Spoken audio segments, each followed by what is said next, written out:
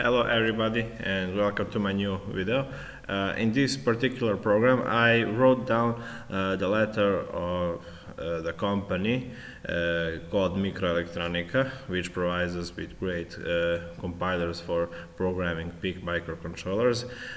So I have 16 segment LED displays and it writes down MIKROELEKTRONIKA. As you can see, there are a lot of lines over here. Now I'm going to explain what I did, and of course if you want to get this particular programming code, I will give the link in the description of this video. So here it goes from, it shifts from, and it doesn't shift, but it goes from left to right, and then I put 3 seconds the whole word MIKROELEKTRONIKA, as you can see. So, and of course I used I2C communication from the microcontroller. So this is basically the program. When I record this, it goes a little bit slower because the CPU is overloaded.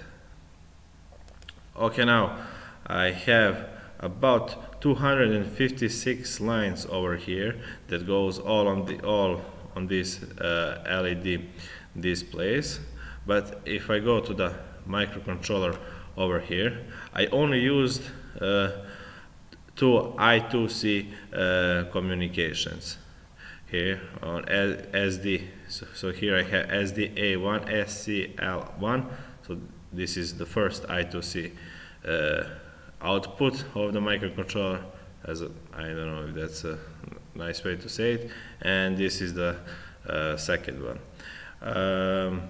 I could use only one, but unfortunately this I2C port expander only allows me to configure 3 addresses: A0, A1, A2. As you know, or probably don't know, you can use 127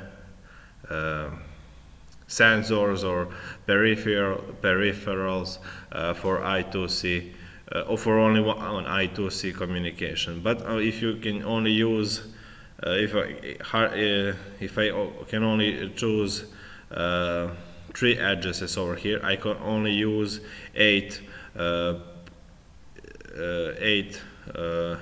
port expanders for one I2C communication.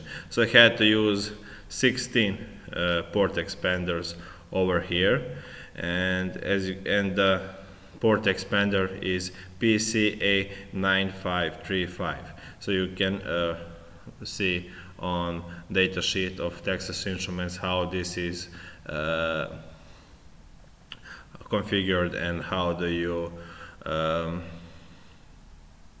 use these particular port expanders. And yeah, that is basically what I wanted to show you about this particular, I don't know, mini project. It took me a lot of time to do all this. I didn't want to do heavy details for this particular video, because if you download it, you will be able to